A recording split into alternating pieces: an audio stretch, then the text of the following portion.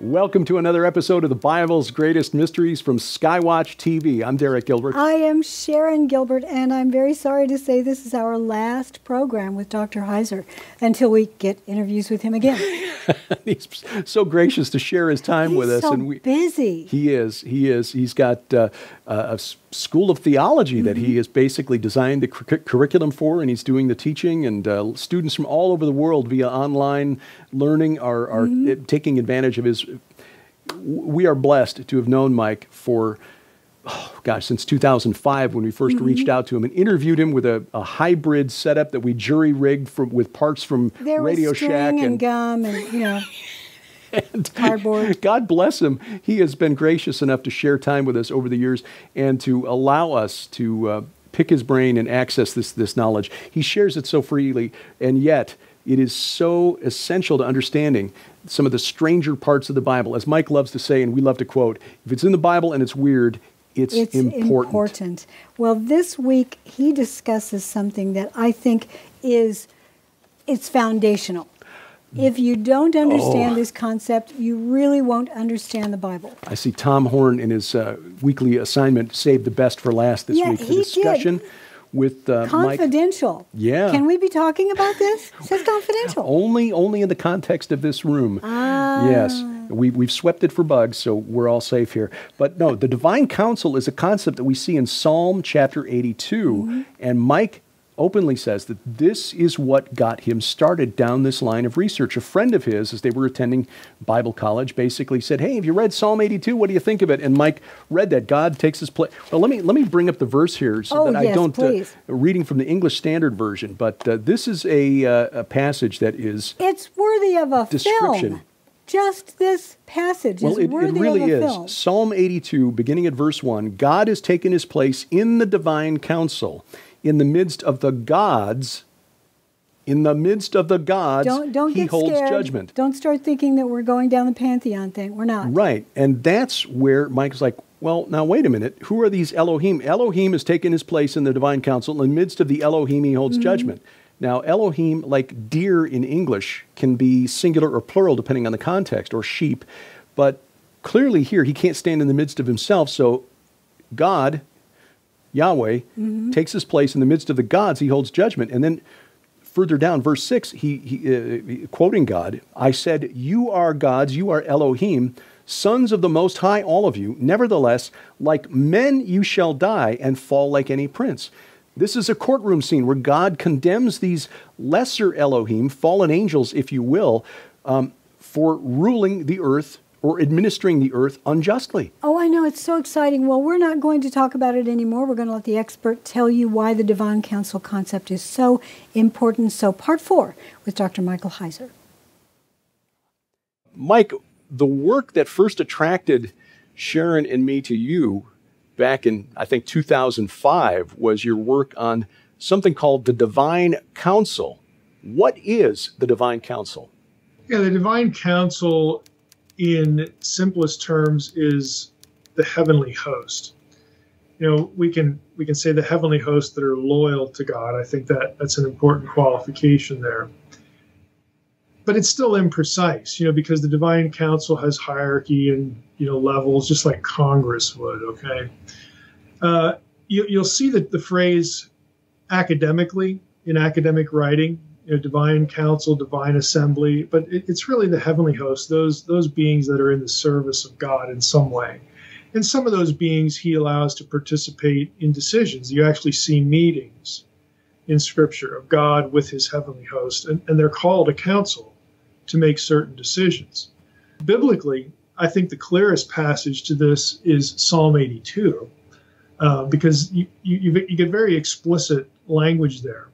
And as I relate in Unseen Realm, this was sort of a watershed passage for me. The first time I was challenged to read this in Hebrew, Psalm 82:1 says, Elohim nitzav ba'adat el. So Elohim, very familiar term for God. Nitzav is a singular verbal, it's a participle. So one God, capital G-O-D, stands or takes his stand in the Adat El, the council of El, or the council of God, or the divine council. And then the next line is, B'kerev Elohim Yishpot. Notice the word Elohim occurs again. It says, in the midst of the Elohim, he, the first one, passes judgment. So you look at Psalm 82, and you have a very clear reference to a council that God is presiding over, and that council is made up of other Elohim, other gods. Sounds like a pantheon. You get down to verse 6, and they're mentioned again. When the first, again, God is speaking, he said, I said to all of you, you are all Elohim. Okay, there it is again. Sons of the Most High, B'nai Elyon, but you're going to die like mortals. That's not good if you're one of those guys. No. Verses 2 through 5, he explains why God is angry at them. So this is not the Trinity. These multiple Elohim, this is not the Trinity, because God isn't saying to the Trinity, the other members of the Trinity, you guys are corrupt and you're going to die like mortals. So the Trinity is not even on the radar here. And so this is one of the major passages. Psalm 89 is another one, has the same council language, the same sons of God, sons of the Most High. There is only one Most High, so it's sons of God in Psalm 82, Psalm 89, and the council is in the skies. It's in the heavenly realms. Okay. So we're not talking about people. Okay, the gods aren't men here, even though lots of commentators will say that. Yeah. Which is absurd when you think about it, for all sorts of reasons. We're also not talking about idols. Okay, idols are not on God's payroll. Okay, God doesn't meet with idols. Idols aren't going to get sentenced to die because they're just blocks of wood and stone. Okay, what's behind the idol, or what was thought to live in the idol when you opened its mouth or performed some other ritual act to animate the idol. You believed as a pagan that some real deity, real entity came and lived inside that object or attached itself to it. So we're not talking about pieces of wood and stone. We're not talking about people. We're talking about supernatural beings that are being judged by God in a council meeting. And there are 4 or 5, pretty clear, divine council meetings in Scripture. There's, 1 Kings 22, 19 through 23. There's Daniel 4, where one of the watchers goes to Nebuchadnezzar and says, hey, king, because you're an arrogant jerk, you're going to go insane for a while. Just thought you'd want to know. Well, and what's really interesting about that passage is that actually says this punishment is by decree of the watchers. Yeah, it says this judgment is by the decree of the watchers, by the verdict is by decision of the holy ones. And it's plural. And you get down to verse 25, the language is repeated where the verdict is decreed but handed down by the Most High. So it's important that we realize the council isn't like some rogue entity, okay? That it's God and his council, but there's still a council, and the watcher says, hey, we decided you're an idiot, so you need to be taught a lesson. You got Daniel 7, which is a classic divine council passage. Ancient of Days is seated. The Son of Man, the one coming on the clouds, is there. He receives the kingdom. But it says the court sat. Okay, the council sits, again, to render judgment. Specifically, they're meeting about what's going to go on with the 4 beasts, in the first part of Daniel 7. And basically, they're going to be toast, and the Son of Man is going to inherit the kingdom, the eternal kingdom, where in Daniel 2, it's the kingdom made without hands, which is the kingdom of God. So we know who the Son of Man is. That's not rocket science. But again, you have a meeting. God allows these lesser entities to participate. I have found that people get freaked out by the Elohim language, okay? And the reason why we do is because this is the way we're taught as Westerners and as Christians. We're taught that when you see the letters G, O, and D on a screen or on a piece of paper, oh, my brain's telling me that G, O, D means a specific set of unique attributes, like omniscience, omnipresence, eternality, okay? It doesn't. That's not the way that a biblical writer thought about Elohim. And you don't have to take my word for it, okay? What you do is you look up, it would take you a while unless you have software. It's 2,000 plus times. But the biblical writers will use Elohim of things that are not the God of Israel. That alone tells you it's not about attributes. Because if it was about attributes, they'd only use the word Elohim for one of those, okay? They'd only use it for Yahweh, but they don't. They use it for members of the council, Psalm 82:1. You have the gods of the foreign nations, like in 1 Kings 11:33. You got a few gods listed there, and they're called Elohim. You've got the Shadim, which your English translations will have as demons in Deuteronomy 32:17.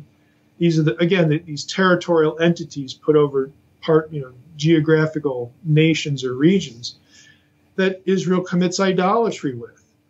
Paul quotes Deuteronomy 32:17 in 1 Corinthians 10:21-22 to warn believers to not have fellowship with demons. I mean, Paul obviously believes demons are real, and he quotes Deuteronomy 32:17 as his proof text for don't go, eat the meat that is part of these temple rituals. Don't participate in this because you can't be a partaker of the table of demons and the partaker of the table with the Lord. You have all these things. 1 Samuel 28:13, the departed, deceased, dead are called Elohim.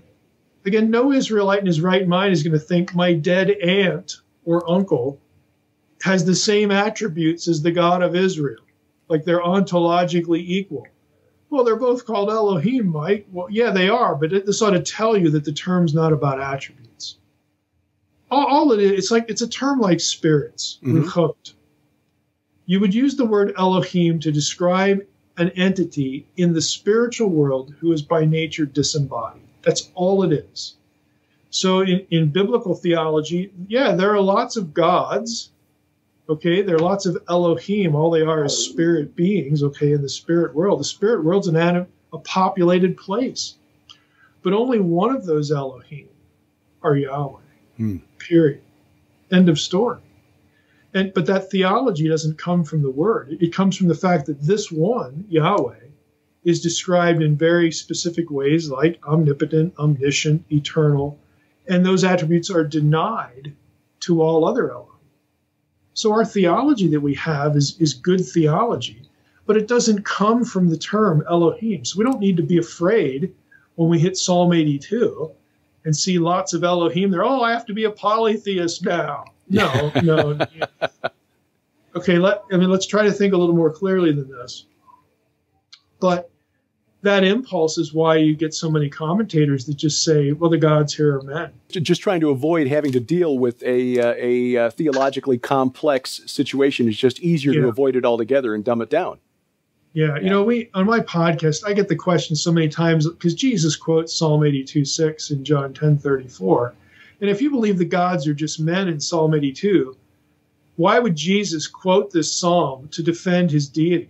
Because back in verse 30, he says, I and my Father are one. And they're not, the Jews who are listening to that aren't thinking, well, I agree with God too. We have the same thoughts. And I have the same, predilections and goals that God does. It's not this meeting of the minds thing. They pick up stones to stone him. They're not going to stone him for being in agreement with God because they're going to think they're in agreement with God too. Rather, he quotes the passage to say, hey, dudes, your own scripture says that a phrase like son of God can sometimes mean more than a man, doesn't it? Psalm 82. And then he goes on to say, not only am I and the Father one, but 2 verses later, after he quotes Psalm 82, he says, the Father is in me and I'm in the Father. I'm actually the Lord of the council. So, do something with that. And they get just as mad at the end. So, again, I have yet to find a New Testament scholarly commentary by an evangelical who will affirm in John chapter 10 what I just described to you. All of them that I've ever run into. If you find one, send it to me. I'd love to see it. But all of them will say the gods in Psalm 82 are just men. And so Jesus is saying, look, your own scripture says that I can call myself a son of God because you're sons of God too. We're all sons of God. We're all one happy family here. That has Jesus backing off verse 30. And I got news for you. That's not the way the Jews are reading it. And Jesus does not back off. He gives it to them both barrels. Now, you've written an academic paper on that. Is that available? Yeah. If people go to the nakedbiblepodcast.com, and it's actually episode 109. So if you Google that, nakedbiblepodcast.com, Jesus, Psalm 82, or something like that, or go to the podcast site and look for episode 109. On that page, you not only get the podcast episode, you'll get me narrating a slide presentation about John 10 and the paper you just alluded to. Mm. It was an academic paper I read at a regional Society of Biblical Literature meeting a few years ago. So that's there too. So the bottom line, Psalm 82, courtroom scene in heaven. God passes judgment on rebellious entities who have not been administering his creation earth justly. Correct. And the sentence is literally the death of the small g gods. Yeah. And since at the end of the psalm, when the psalmist, says the psalmist ends by this proclamation, this plea, this, plaintive, begging God to rise up and take the nations and judge the nations. That's linked to what we call the Deuteronomy 32 worldview, which is, again, the Gentile nations who are in opposition to Israel. And that's linked by Paul in Romans 11. The fullness of the Gentiles is linked to the reawakening of Israel. This is all eschatological in judgment. So when the Great Commission is accomplished and Israel has its reawakening, then the Lord will return and the end will come and the gods will be destroyed. I mean, all these things go together. But again, you sort of eviscerate that little ball of theology of half of its ingredients if you're denying what Psalm 82 actually says. Mm. Fascinating stuff. It makes the Old Testament a lot easier to understand, and it makes reading the Bible a lot more interesting and exciting. Dr. Michael Heiser, author of The Unseen Realm, Reversing Hermon, many other books, his website, drmsh.com. Mike, thank you for taking time out of your busy schedule for us. Yeah, absolutely. That is just mind-boggling. That whole concept right there. That really got us on the track that we are now. Oh, yeah, absolutely. And one of the things, and this is just a relatively recent thing, and I wrote about this in The Second Coming of Saturn, is that the phrase translated the divine counsel in Psalm 82, verse 1, in the Hebrew is Adat El, which can be rendered the assembly of El. Which is even more chilling if you think that Yahweh, the creator God, the single, never was created. He created everything. If he shows up in the Fallen Realms Council, hey guys, guess what? I would argue that happened. Yeah. At the Transfiguration. That's a really good point. That happened. Because the assembly of El was in Hebrew a generic term that came to mean God, but that's because it was inherited from the older Semitic languages spoken by the Amorites around ancient Israel. El was the name of their creator God, not to be confused with Yahweh, the God of Israel, the God of the Bible. So if this is correct, and there are some more recent English translations where the translators openly say, yeah, we've taken it to mean this, that God of the Bible, Yahweh, suddenly appears in the midst of the assembly of this fallen entity called El, the God of the Canaanites, and tells all of his minions, though you are gods, all of you, sons of the Most High, in other words, I created you.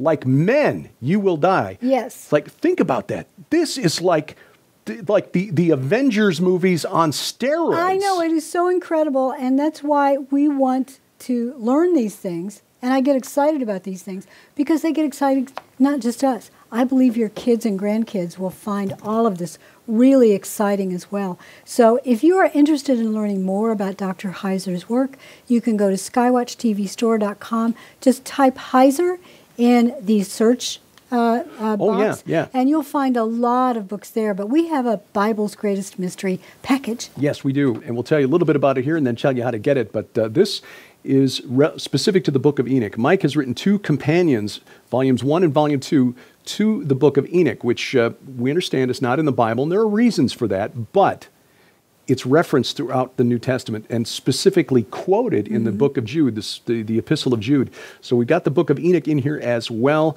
so you can read along with Mike and his commentary on the Book of Enoch. And as a sort of an introduction, Mike gave an interview with Stephen Bankhars. Stephen Bankhars was a former New Age teacher, young man, but brilliant, and he was very popular in the New Age community, was making a lot of money through his website. He was. He gave it all up. Gave it all up co-authored with our friend Josh Peck the book Second Coming of the New Age. Stephen and Mike sat down to talk about why the Book of Enoch is important, and this is a good introduction, especially for those who are not familiar with the Book of Enoch and why it's relevant.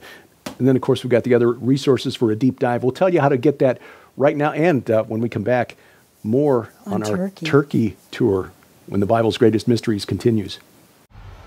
Call now and get the companion to the Book of Enoch Special Collection, featuring the original Book of Enoch in beautifully bound hardback edition, and both of Dr. Michael Heiser's groundbreaking companion guides to the Book of Enoch, along with the shocking expose, Fallen Angels and Ancient Aliens on DVD. This is an exclusive offer for our Skywatch television audience. Yours for a donation of $35 plus shipping and handling. Volumes 1 and 2 of the companion guides to Enoch unveil what most of the modern church has never heard regarding how the sin of the watchers in Enoch 6 through 16 helped frame the mission of Jesus, how the descriptions of the Antichrist, the Messiah, the end times day of the Lord, and the final judgment connect to Genesis 6 and the Nephilim. This and so much more. Plus, you will also receive on DVD the Book of Enoch, Fallen Angels and Ancient Aliens, an exclusive production with Dr. Michael Heiser regarding the blatant lies of ancient astronaut theory and the horrifying nature of fallen angels and alien abduction.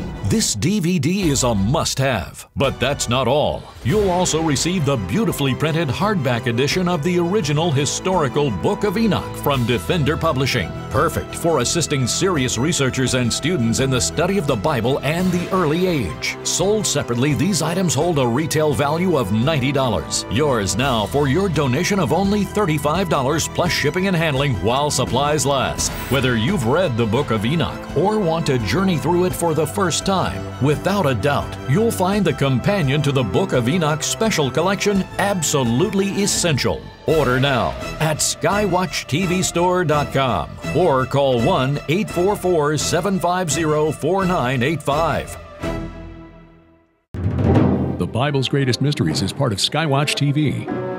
Follow us online at skywatchtv.com.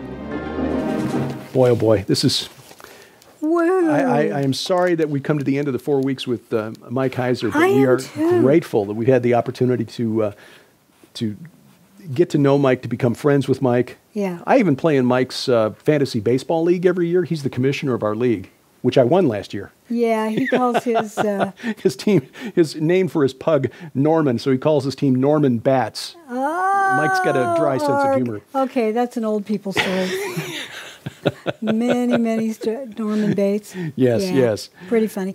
But you can go to Turkey with us if you want to. You need to send us a note at bgm@skywatchtv.com very quickly to let us know, because that tour is filling up fast. Yes. We'll be traveling around Turkey with our special guest, Doug Hershey, who's the author of the best-selling coffee table books Israel Rising and Jerusalem Rising. Beautiful books. Yeah. Doug is the head of a tour company, Ezra Adventures, and leads tours to Israel. But with the travel restrictions to Israel, we noticed that, hey, you're leading groups to Turkey. We would like to go to Turkey. And so we put together an itinerary, and he said, this is so compelling and so interesting, I'm coming with you. Imagine that. Yeah. That's someone who can go anytime he wants to, saw our list and said, I want to be with you. One of the places we're going is Hagia Sophia, which is, and I'm probably mispronouncing it's like Hagia Sophia sometimes. Right. It was built as a church, and now it has mosque additions to it. Right. The Emperor Justinian, back in the 6th century A.D., built it. This was not long... He built that right after the 536 A.D. event. Right. Or during it. Not long after the collapse of the Western Roman Empire. But, yeah, it was just an absolutely magnificent church. Now, Justinian had a bit of an ego problem. It's reported that he said once he saw the completed Hagia Sophia, Solomon, I have outdone you. Like, no, God gave the dimensions and the plans to Solomon for the temple in Jerusalem. Well, after that, there was a big plague, so... Yeah, you're right. The Justinian's plague. Yes, exactly. Well, so you can go to that church with us. You can also go on a cruise of the Bosphorus, which takes you through that straits. It's the first sort of narrow doorway that eventually leads to the Black Sea. Right. I look forward to that. The Churches of Revelation and Göbekli Tepe, certainly a bucket list item. The world's I know. oldest temple, they say, except that Karahan Tepe, and we'll see artifacts from that at one of the archaeological museums we'll visit, is even older than, and they're in the same region, and this is something I sort of touch on in my book, The Second Coming of Saturn. That same region, that general area appears to be the point of origin for the worship of this old entity, Saturn, Kronos, El. The Hurrians, who came from that area or settled in that area, called him Kumarbi. And a key point of his worship was this idea that they had to dig a ritual pit and then summon these entities, these spirits from the netherworld, which is a practice that drew the Israelites into this cultic practice for centuries. And it may be one reason why the Mount Hermon summit has that scooped out area, not just for the ritual of pouring in the water for the dead, but also to reach the dead. Exactly. So we'll be talking and teaching about all of this throughout the tour. We'll visit Abraham's hometown of Haran and Sanliurfa, which is a possibility for Ur of the Chaldees. The evidence suggests Abraham did not come from southeast Iraq. He was not a Sumerian. He came from northern Mesopotamia. I think when you look at a map and you are actually there, we get to be there with you if you get to go, that I think it will make sense. Yeah. It'll make more sense. So there's a lot of history there. Turkey is an amazing, and because it is a central part of the letters to those churches. They were all in Asia Minor, all of them in Turkey, and all of them very close to one another.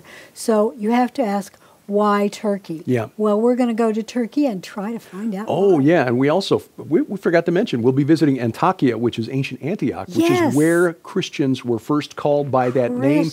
And from there, you can see Mount Safan, Jebel al-Akra, which everyone in the ancient world knew was where Baal's palace was located. Oh, my gosh. And where the Greeks believed Zeus defeated the chaos god Typhon. So, but you know who defeated all of them? Jesus Christ. Amen. Amen. Who created them in the first place. Exactly. And ultimately, at the end of the day, no matter how many questions still remain when our Lord and Savior returns to put it all right, He is the ultimate answer to the Bible's greatest mysteries. He is. Amen.